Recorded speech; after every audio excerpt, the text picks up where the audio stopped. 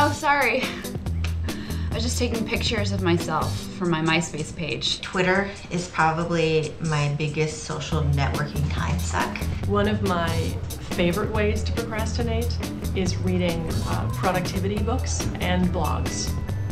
There's a lot of them. Even though, unless they are. Oh, sorry. I didn't see you there. It was just twittering about Momversation. Am filming a Momversation now. Procrastination. Procrastination, we are. Let's talk about it. Do you procrastinate? I see you. I see you watching this video. We all do it. I mean, we all do it. I used to be really good at procrastinating, especially working from home with no kids and no responsibilities. I would spend all day procrastinating, and then around like midnight, I would work. I am absolutely a procrastinator. It's just painful. It is painful to talk about because it just brings up all the things that I haven't gotten done today, in fact. It's gotten so bad that my friends actually give me presents like this. Like this book, 7 Habits of Highly Effective People, which talks about procrastination, basically, and how you can cure yourself of that. So yeah, that's a gift from my friend. The only way I've been able to get over procrastinating is to just trick myself. Just find any way I can to trick myself into getting work done or force myself, because I can't go 15 minutes without checking my email, and I have tried. I've tried to establish a schedule for myself, or no, I'm only gonna check at noon and then again at 8.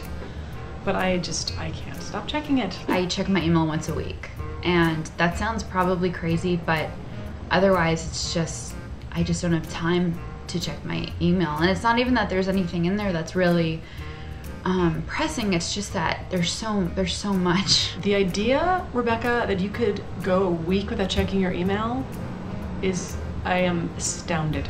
I am actually gobsmacked. I think that writing a list is so essential to my productivity, and there's something wonderful about checking off a to-do list that makes me feel like I've accomplished something. It's like a little celebration when I cross something off the list. I will reward myself for working. If that's, a few minutes on the internet, or a little pat on the back, or a little magazine reading, something light and fluffy, or a cookie. I've given myself cookies for getting enough work done. And then I was checking my Facebook status, updating it. Just, finished eating breakfast.